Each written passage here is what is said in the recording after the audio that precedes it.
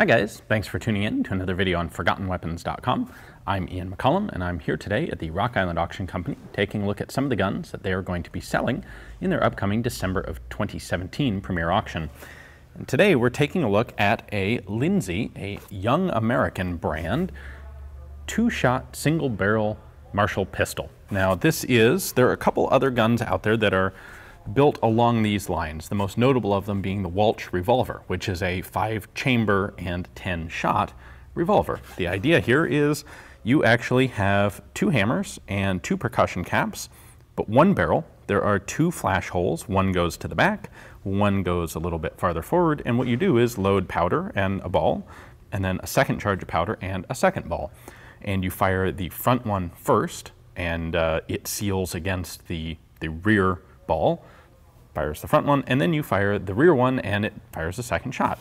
Now there is the origin story behind this gun is apocryphal. We don't know if it actually happened or not. It's one of those things that sounds awfully convenient.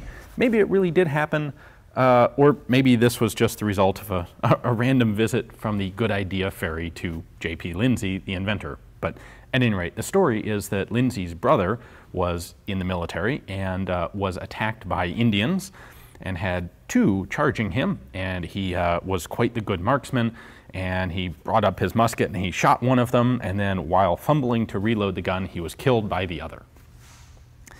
Hence, Lindsay decided that had his brother had a gun that had 2 shots in it, then he would have survived and been alive to this day. So did this actually happen? Who knows? It certainly does sound like a good marketing story, though. Well, regardless of the veracity of the story, Lindsay did in fact manufacture these guns. Or rather, Lindsay invented them and he contracted to have them manufactured by the Union Knife Company of Naugatuck, Connecticut. And they manufactured actually 4 different guns of this design, or of this system. 3 different pistols and a rifle. The 3 pistols were, the first 2 were .41 caliber guns, like a 5-inch barreled belt model and a 4-inch barreled pocket model.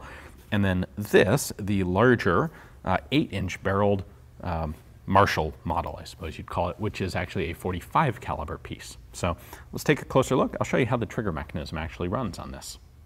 So this is a pretty chunky pistol. It's got a fairly long barrel, 8 inches, about 200 millimeters, 205 millimeters maybe. A single trigger, and in this case it differentiates itself from the Walch revolvers, which had double triggers. We do have, of course, 2 hammers, and the idea here is this is a selective trigger. So it will fire the right hammer first. The right hammer is the front charge, so the fire chamber, the fire hole, from this percussion cap nipple runs a little bit farther forward through the breech, out to, it's going to be something like probably there, and it will detonate the charge out there first, and then the left-hand hammer fires a charge located back here. The trigger will fire the right one first, and then you have to release the trigger, it will reset, and then it will fire the left. Now, interestingly, if you only cock the left-hand hammer, pulling the trigger will fire it. So there are a number of ways in which using this pistol can go quite badly for you. One of them would be, well, there are a number of situations. If you, for example, are in combat and manage to lose the percussion cap on the right chamber and go and pull the trigger, nothing will happen. And then it really has a quite light reset and re-pull for the left-hand trigger. And if you do that, well, then you're going to fire the rear charge in front of what is basically an obstructed barrel. Now the barrel wall on this thing is really remarkably thick, much thicker than I would expect to be necessary for a .45 caliber black powder handgun. And that does make me wonder if Lindsay was deliberately trying to make this strong enough that it could withstand firing a double charge if that was done unintentionally. That would make sense. Lindsay wasn't a complete amateur. He was a former employee of the Springfield Armory. And the more I look at this, the more I think that he deliberately made this capable of firing a double charge if necessary. You certainly wouldn't want to do that. The whole purpose of this is being able to fire twice, not to fire 2 projectiles simultaneously. So if you had a situation where you lost one of the percussion caps, or just accidentally, slipped when cocking hammers, or there are a couple of different situations. Even just the flash hole from the right-hand hammer is relatively long. If that got fouled with powder fouling or soot, dirt, any number of things, you could end up in a situation where the right-hand hammer, you could fire the cap all you wanted, but it wouldn't actually detonate a charge, and then you'd have no option but to either find a corkscrew and pull the front ball, or fire the left-hand rear charge and try and get them both out of the barrel simultaneously. So, like the Walch revolver, it's not really surprising that this failed to become a huge commercial success. It sounds good on paper, but it has a number of fairly fundamental problems when actually used in the field. We have some markings on the top of the breech here. Lindsay's. J.P. Lindsay was the inventor, and Young America is the brand name that he came up with for these pistols.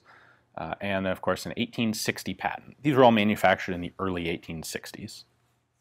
The only other markings on here are the serial numbers. We have one on the frame and one on the barrel itself. Serial number 14. Now, there were only about 100 made, so this is still a fairly early number, but they would all be two-digit numbers on these. In addition to these three different models of two-shot handguns, Lindsay also manufactured a rifle version of this. He actually convinced the US government to purchase 1,000 of what they deemed the model of 1863 double rifle, or double musket. I think it was a rifle. They were actually delivered in 1864, and they were actually used in combat in the Civil War, and not very well. They apparently had a lot of problems with exploding, which, as you can imagine, would be a problem. So difficult guns to find today. At some point we'll find one of the rifles to do a video on. For today, just taking a look at one of the large 45 caliber pistols. If you'd like to add this one to your own personal collection, it's a pretty remarkably nice specimen. Well, take a look at the description text below. You can find Rock Island's catalog page down there, or a link to it. They have their pictures, their description, their price estimate, everything else that you would need. And if you're so inclined, you can place a bid right through their website. Thanks for watching.